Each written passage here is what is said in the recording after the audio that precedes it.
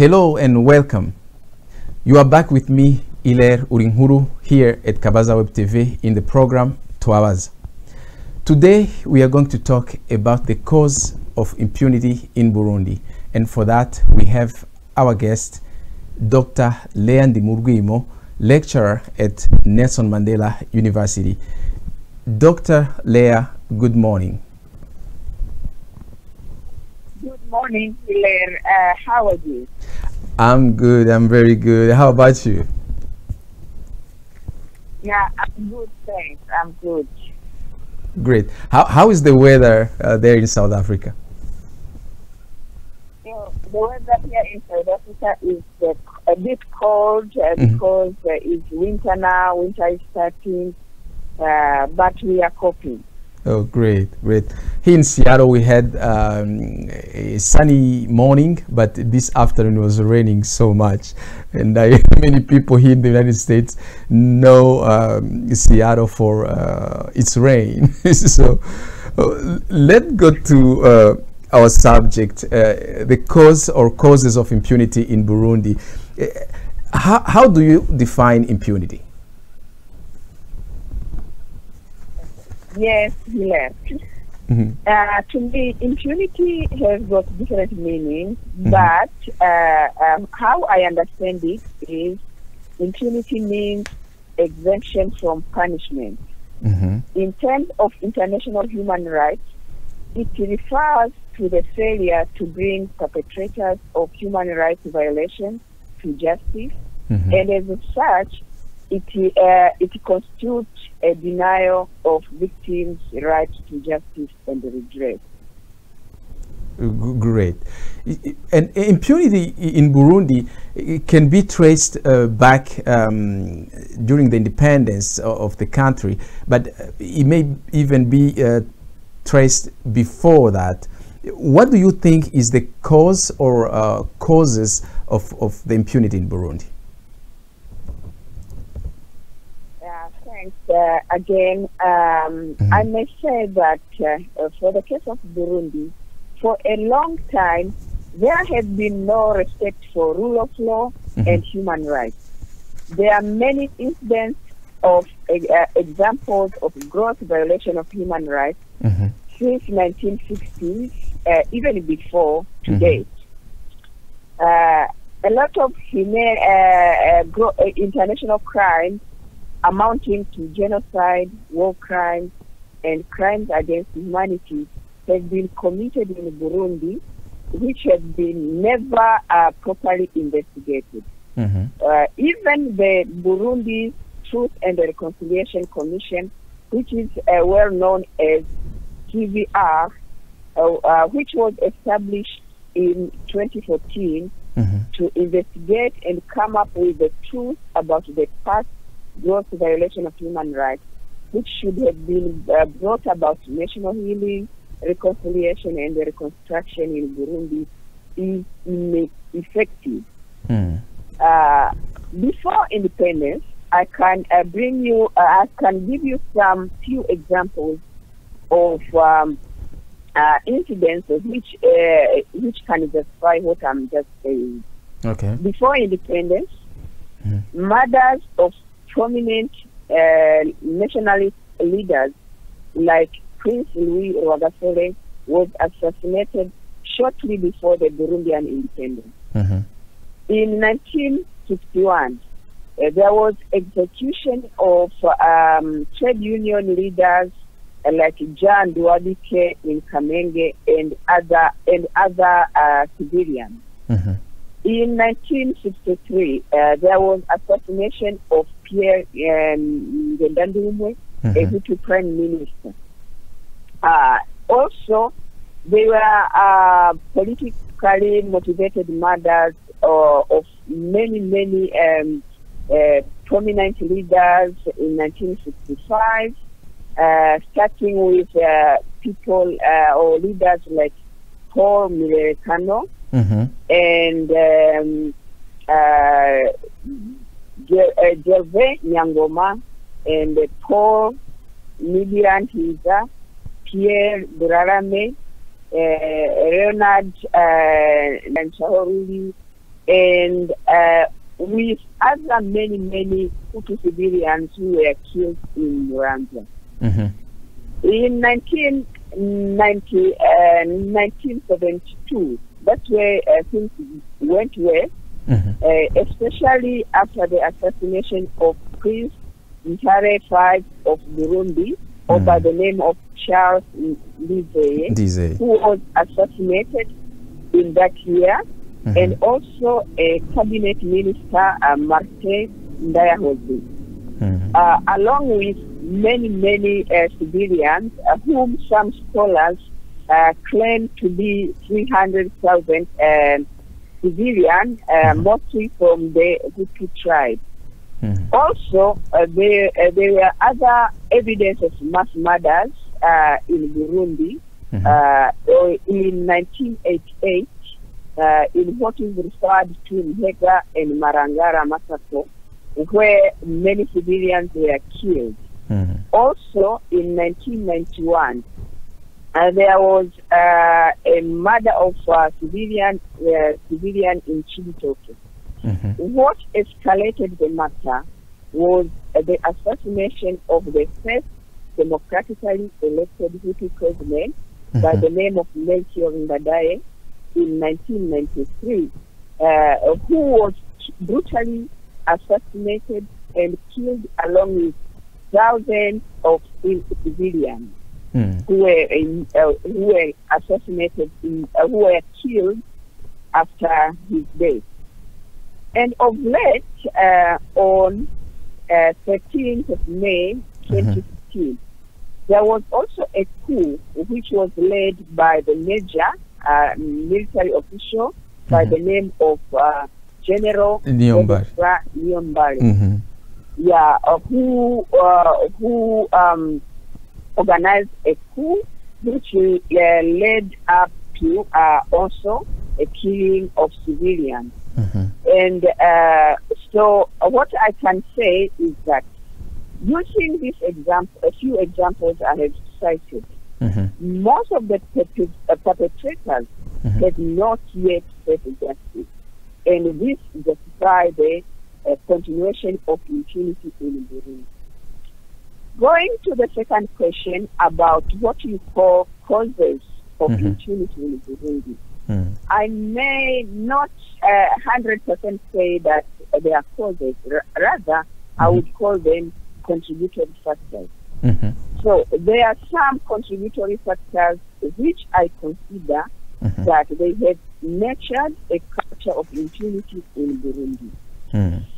One is the dysfunctional justice system, whereby you find a situation of incompetent prosecutorial agencies which are unable to conduct proper criminal investigations, and perhaps maybe because of lack of resources in terms of personnel and financial resources. Also, you find the issue of incompetence of judicial officers who are like your magistrates and the judges who do not know what to do. And there is also an issue of relying, of a tendency of relying on the outdated laws, and with also executive interference. The issue of executive interference, maybe I can explain it later, but let me move to the second factor.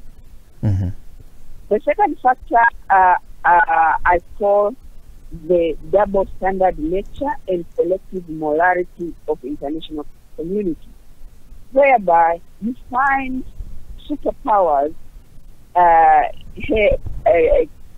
select what cases to deal with and which others they don't want to deal with. I can cite a simple example of how the case of Burundi was dealt with by the international community in comparison with Rwanda.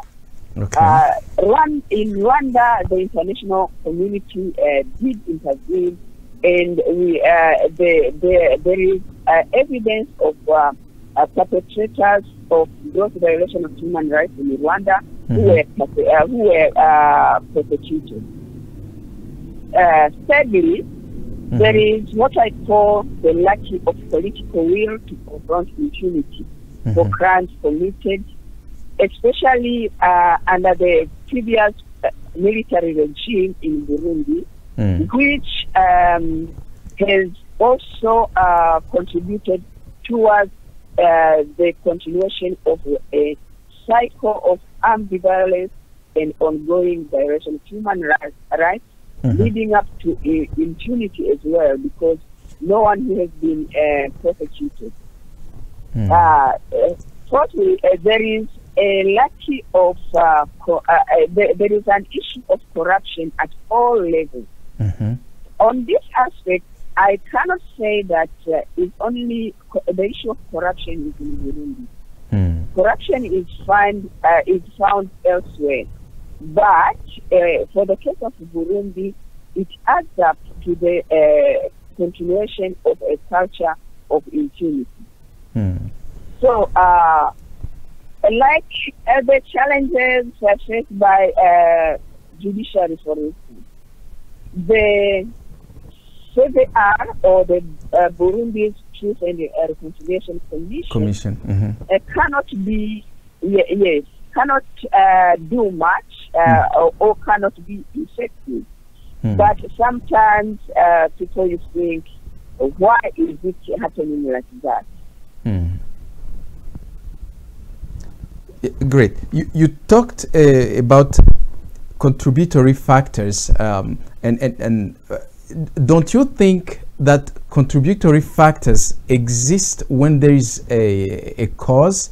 If there is no contributory factors and there is a cause, then impunity will be there. But when there are contributory factors and without a cause, there would not be impunity. Don't you think there should be a cause or causes that will lead to impunity in Burundi?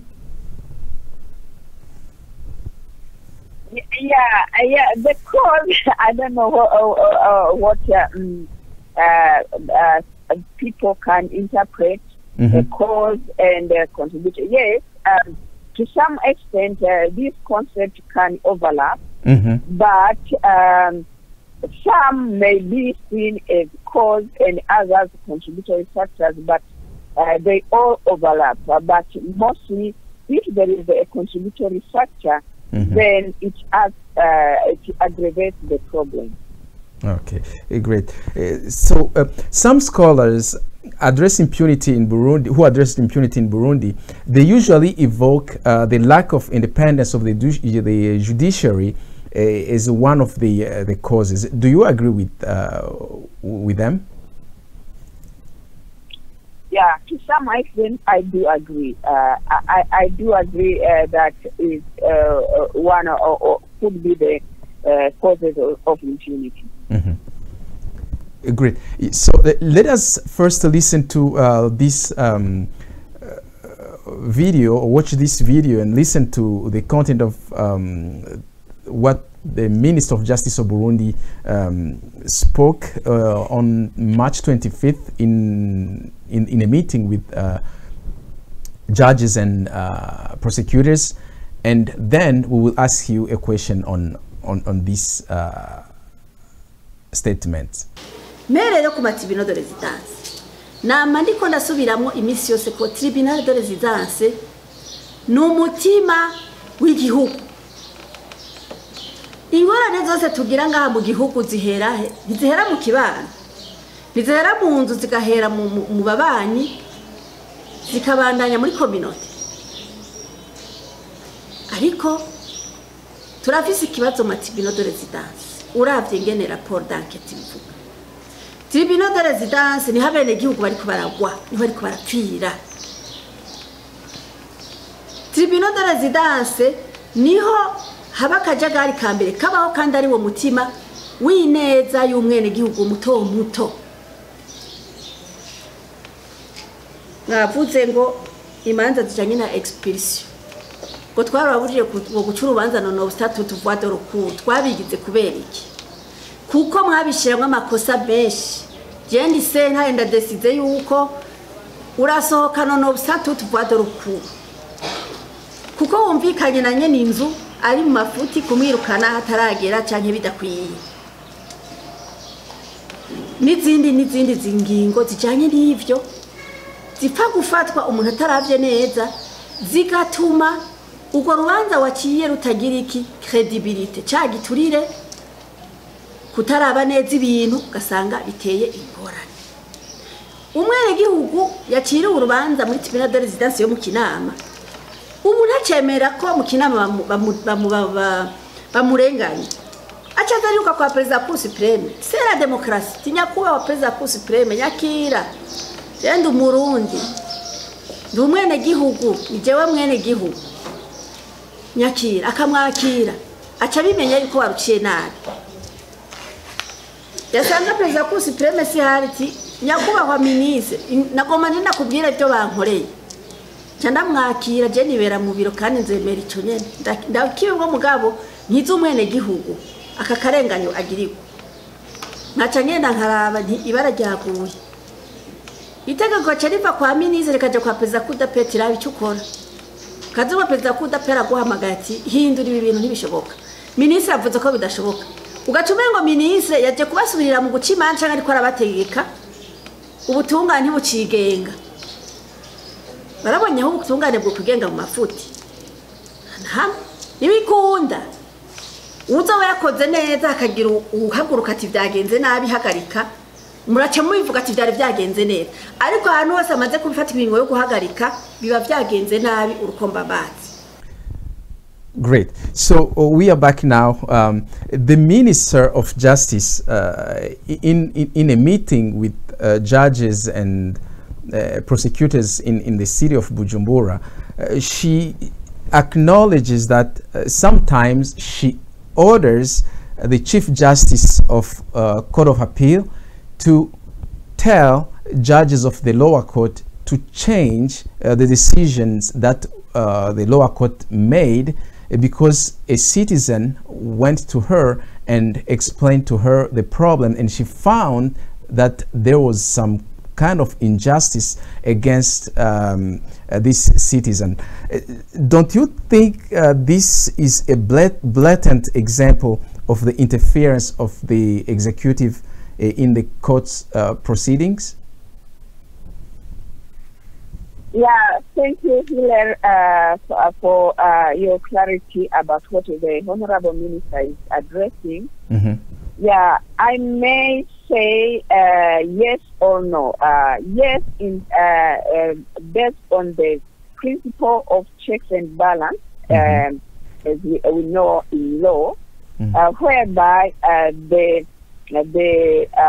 three organs of the state, which are judiciary, legislature, and executive, they cannot work in silos, or they cannot work in isolation. There had to be a kind of monitoring whereby one organ of the state can act as a watchdog to another. So, coming back now to what the minister is saying, she refers to the situation whereby the criminals get away without facing justice by means of corruption or influence from the well-connected individuals. The minister goes on and mentions that the victim of the crime can appeal to the higher authority if they lack confidence in the justice, meaning that they can go straight to her because they lack the confidence in the current justice system. And for that reason, the minister tries to advise and order the review of the judicial proceedings, and also mentions that she can take disciplinary action against the implicated judges or magistrates.